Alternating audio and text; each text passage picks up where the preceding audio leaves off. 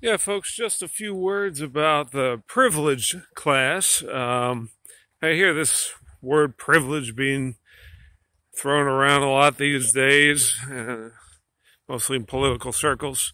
And as I run in that circle and those, I pick up on a few things.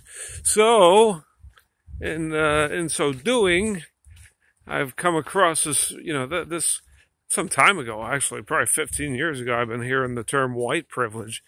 And it's like, I just can't see. You just tell them, how is it privilege if I come from ancestors that were here many generations before me and worked hard so that we could live that way? It's called inheritance, not privilege. It's privilege for anyone to cross the border illegally and suck off that fat that we've, that our forefathers fought and died for and suffered for in, immeasurable ways. Yeah, that we're privileged to them, but not to, people that won't come into the country legally through the stringent system it may be, but that's how we keep the country safe, people. It's just a system that's worked for many, many years. You notice all the grief we have now.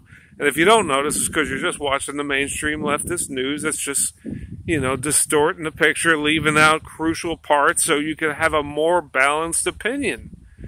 They're only giving you the leftist view, or you're so deep in the bubble you don't even know you're in a one of two wings, I've actually met a couple people recently. One of my last bosses, in particular, didn't even know she belonged to a certain political party, or she wouldn't admit it at least. But I was like, and I ain't naming names, so if you're watching this, don't worry, I ain't gonna call you out. But yeah, it's like if you hold certain beliefs,